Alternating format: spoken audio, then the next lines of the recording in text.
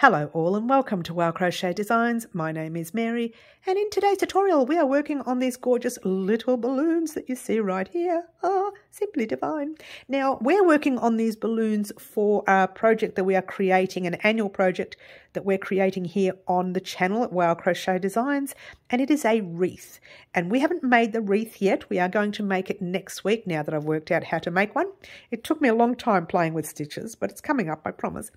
In the meantime, this is going to be our January project. This is how far behind we are. If you're joining us new, welcome. We are a little bit behind. I was supposed to start the wreath in January. I mean, we're in, what are we in? May. Oh my gosh, it's a long way away. So this is our very first project. We have done butterflies and I can't remember what month we did that in, but every month we are choosing one item to make to attach to our wreath. Get excited, guys.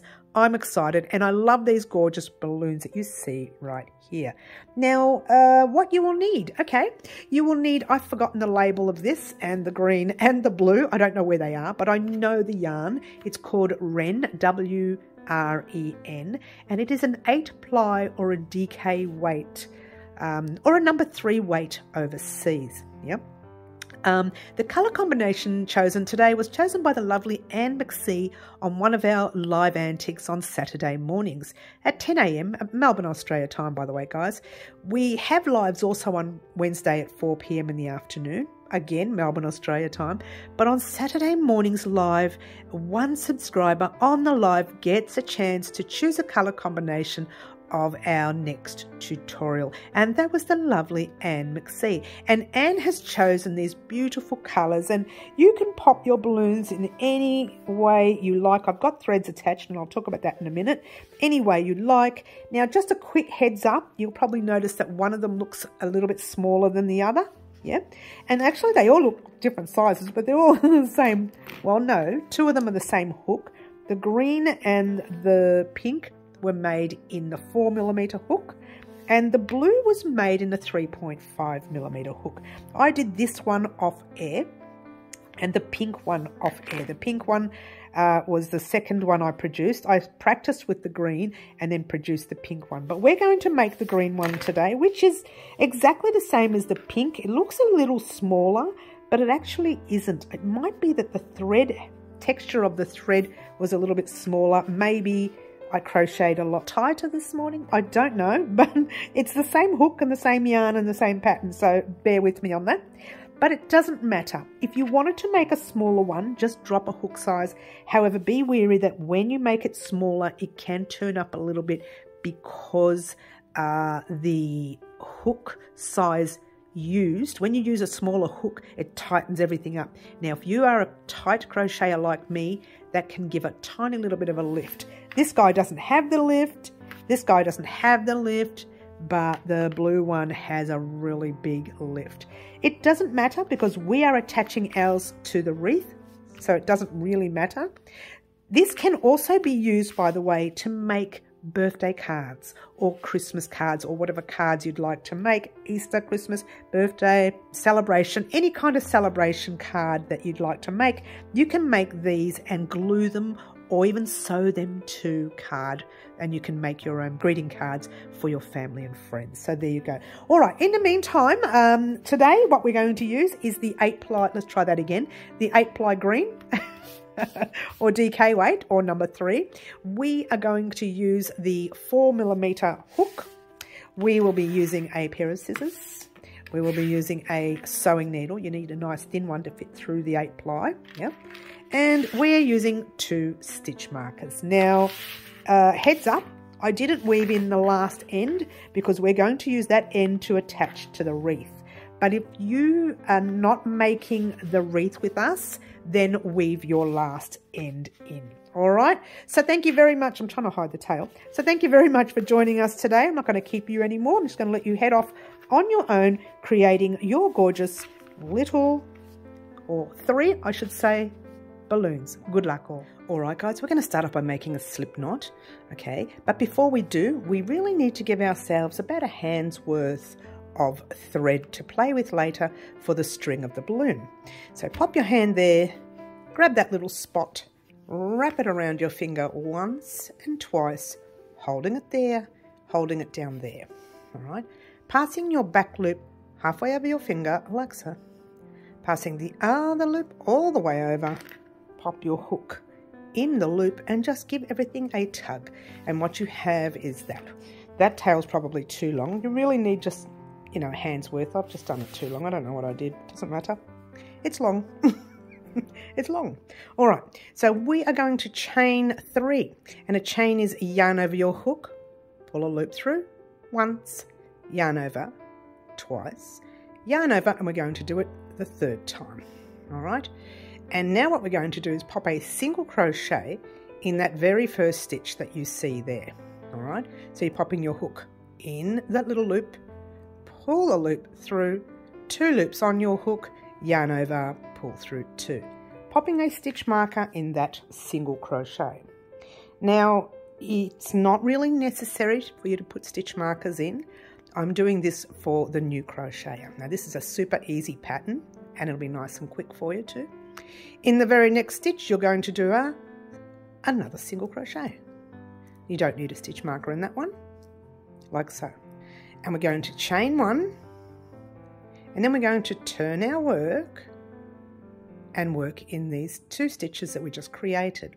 In the first stitch, you're doing 2 single crochets. So 1, and then pop a stitch marker in the first one. Oh, grab your stitch marker. These are really big stitch markers. I should have found small ones for this particular tutorial, but it doesn't matter. You're going to put a 2nd single crochet in the same space, like so. And in that next stitch, it's really tight, you're going to put 2 single crochets. 1. I'm going to take my stitch marker out because it's, I've actually split the yarn. That's why it's extra tight for me. Oh dear. Let me take the stitch marker out. If you haven't split your yarn, that's okay, but yours truly has, and we're going to take it out. Alright, so putting 2 single crochets, look, you can see the split, can you believe it? 2 single crochets in that stitch right there, like so. 1 and 2, and chain 1, turn your work, and you should now have 4 single crochets across. And let me see if we can count them. That's the little V's that you see right here. So that's 1, 2, 3 and 4, and then that little loop up there, the V up there, is just a chain. You don't count that. This chain at the beginning of the rows do not count in this tutorial, okay? So in that very first stitch that you see right there, so you're skipping the chain that you made, yeah? So you're going in that very first stitch, you are doing 1 single crochet, popping your stitch marker in. It's fallen around the other side, that'll teach me. Like so. And then single crochet across, just 1 in every stitch. So you're going into the stitch with 2 loops on top, like so. 2 and 3, and your 4th single crochet goes in that stitch right there. I don't think I split it this time, which is good, but it's very tight, so I'm going to take out my stitch marker. So do 1 single crochet in there, like so. And so you should still have 4 single crochets across, yeah? Chain 1, turn your work. Now we're going to be adding 2 single crochets on each side. So we're doing an increased round, yeah? I'm sorry, let's try increased row. 1 single crochet in your first stitch and pop your stitch marker in there, like so. Oops. And then you're going to do a 2nd one in the same stitch, like so. That row that we just did was still 4 single crochets across here. Now we're going to do 1 in the next 2 stitches, 1 and 2. And we're going to put 2 single crochets in the last one with our stitch marker. So 1 and 2. You can take out your stitch marker if it's too tight. This one's not so tight this time. Alright, so take out this stitch marker, leave the other one in for now.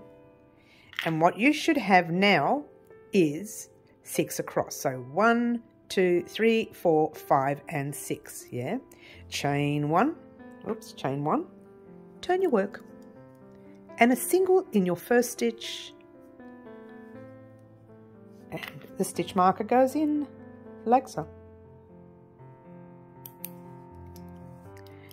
And we are doing single crochet across. So 1 we've got there, this is your second one, and 3, 4, 5, can get in there,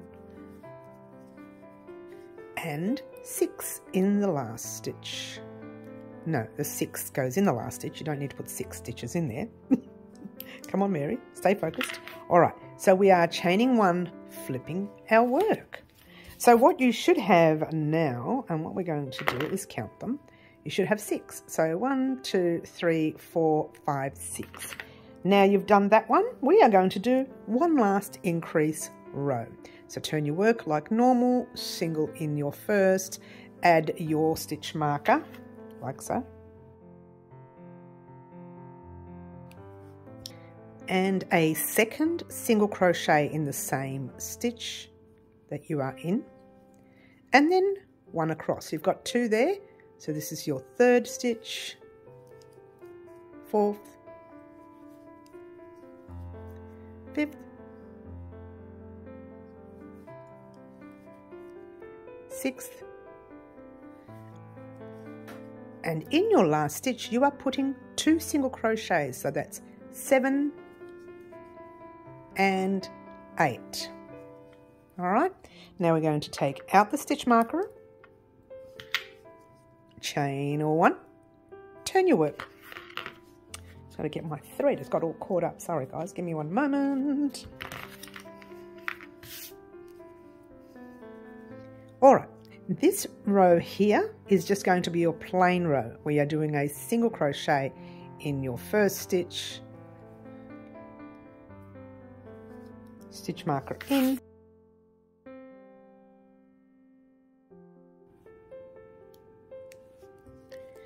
and a single all the way across. 2, 3, 4, 5. It's really tight, that one. Here we go. 6, 7, and 8. Like that. Taking out that stitch marker, chain 1, turn your work. All right, now what we're going to do is do exactly the same row that we just did. So single in your first, and your second. Oh, pop your stitch marker in. Hello.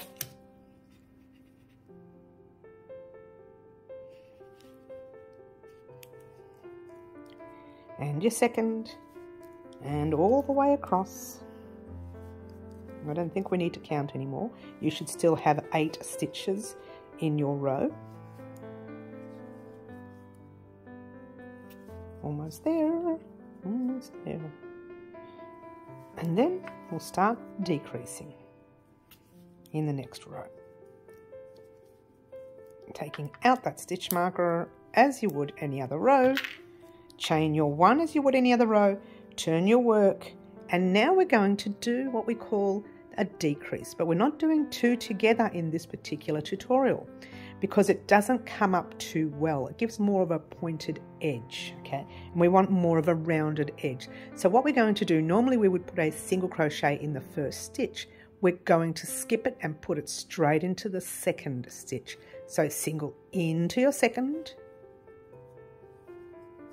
and all the way across until you get to the last 2 stitches. So don't do the last 2 stitches, just do your singles across. Almost there. Oh yes, here we go, that's the last one. And now you're going to skip that second stitch, jumping into your first stitch with a single crochet. All right, a little different with decreasing in this particular tutorial, but it works better, trust me. Chain 1, turn your work. We're doing a single crochet across. So single in your first. I think I forgot to leave a stitch marker there, but it doesn't matter. Just keep going like normal. So we're doing normal single crochets across in every stitch, and off you go. All the way across. I'm sorry I didn't put that stitch marker in that first stitch, but you'll see it. You'll have like a single crochet and then like a little flatter edge there. You're just doing a single crochet in there. Now if that doesn't help you, what will help you is the amount of stitches across. So 1, 2, 3, 4, 5, 6, because we decreased 2 before. Yeah, chain 1, turn your work, skip the first stitch because this is a decreased row, jump into your second and do your single crochet. This time I'll remember to put the stitch marker in, like so. Single into your next, into your next, and you've got 2 stitches left. Skip the second last one, jumping straight into the last one with a single crochet. Taking out your stitch marker, chain 1, turn your work, skip the first stitch. We're going to do a last decrease row, jump into your second and do a single crochet. No, we don't need stitch markers here. I'll put it in anyway. Pop your stitch marker in there. Actually, it is a good idea to have it for this particular row. And skip the second and jump straight into your last with a single crochet. Take out the stitch marker, chain 1. And what you're going to do here now is a little different. We're going to be popping a single crochet in the same stitch that you are in, 1, and then we're going to work along the sides, single 2, you see where I'm going into, just some spaces, single 3, 4, 5, 6, 7, 8,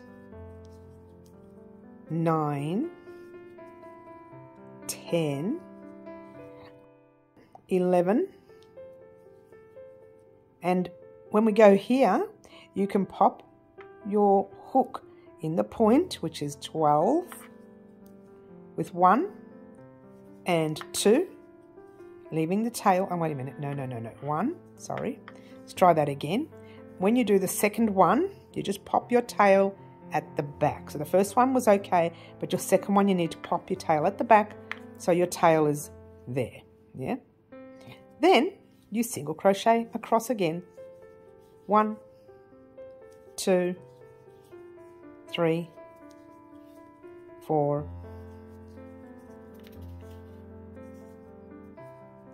5, 6, 7, 8, 9, and 10. So what we have here is this now. This section here, that's where our last, let's start that again. That's where our first stitch was. And then we ended up skipping a space here to close it up. But we are actually going to pop a single crochet in that space before our stitch. So pop your single crochet in that 11th space, but don't complete it. Grab your scissors, whoops, and cut. I wasn't even in the frame anyway. Cut your thread, just a little bit of thread there. All right, and just pull that loop through gently, not too tight, just gently. Grab your sewing needle. I'm just going to give it a cut again. It's a little bit frayed, this yarn. I've been practicing with the green off air, sorry, and and I just, look at this, look at that. Don't you love it? Don't you love it? Just bear with me, guys. I'm going to thread this off air. Give me a moment. All right, so there we go. I threaded it 3 times and had to cut it 3 times, so it's gotten real short. But anyway, hopefully yours is longer than mine. So there's the stitch marker. We actually want to pass this thread into the stitch with a stitch marker, but not into the whole stitch. Now let me give you a close-up. There's your stitch marker, and you've got your front loop and you've got your back loop at the back. Well, let's do it with a needle because the big finger is no good. So you've got your front loop there and your back loop at the back. You're going to pop your thread down through the back loop. So let's take out that stitch marker for now. And this is the loop you're going to pop your thread into. So, I can't even see from the top of the camera there. Down there. So down the back of that stitch, pull it through like so. Now don't pull that stitch too tight, that thread too tight, and then you're going to come right back into the stitch that you are in here through that back loop, right?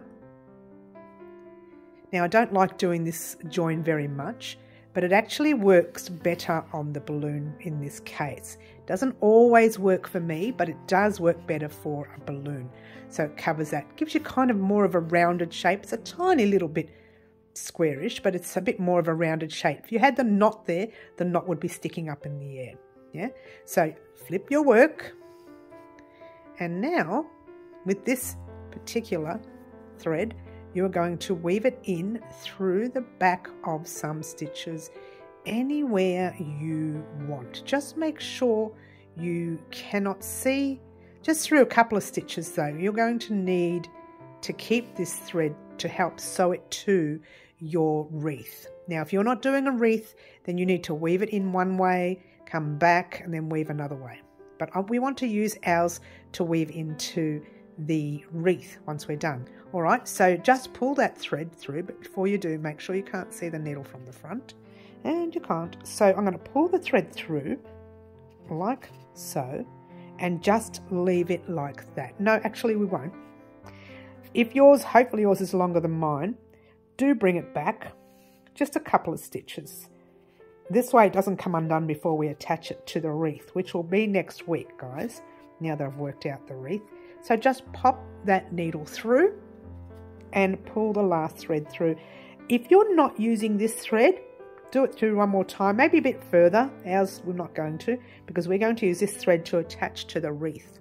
Okay, so leave that. If you're doing yours like mine, you're going to pop it on a wreath, then leave it at the back, and that is one balloon done. All right, so your job now is to make 2 more like that. Go ahead and do your other 2 balloons and meet me back here, and we'll talk about what we're going to do next.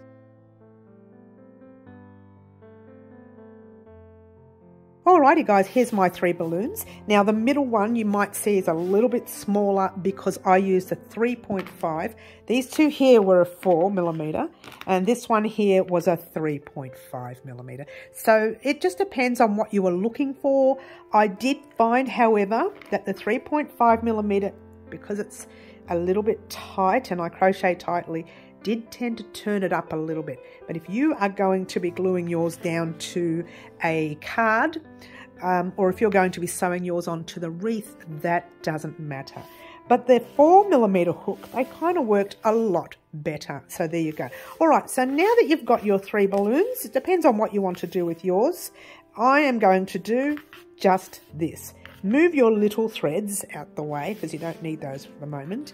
We're going to bring all our balloons together like so. I might pop this green one under the blue and pop the blue one kind of, doesn't have to be on top, it doesn't really matter. What you're going to do is grab all these tails, yeah, and you're going to form a little knot.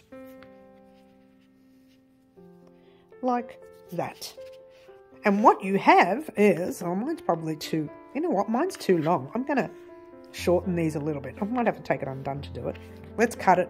You don't do this, I'll do it. I just find mine too long. So I'm going to pop a little knot in it.